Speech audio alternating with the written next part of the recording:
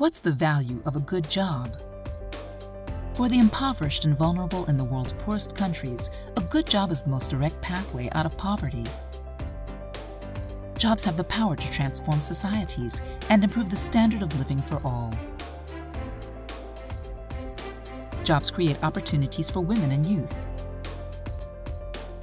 and promote stability in conflict-affected areas.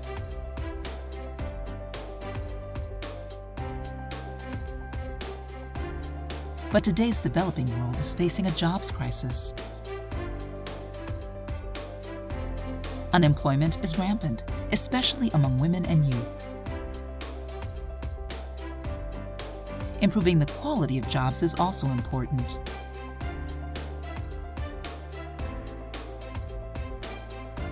And with the growing number of people entering the labor force over the next 15 years, 600 million new jobs are needed globally just to keep employment rates stable.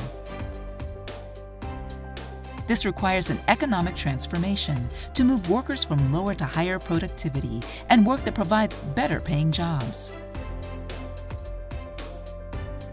Private sector-led growth is the cornerstone of sustainable job creation in all countries. Developing a competitive, innovative job-creating private sector requires facilitating connectivity to market opportunities and strengthening the capabilities of firms and people to take advantage of these opportunities.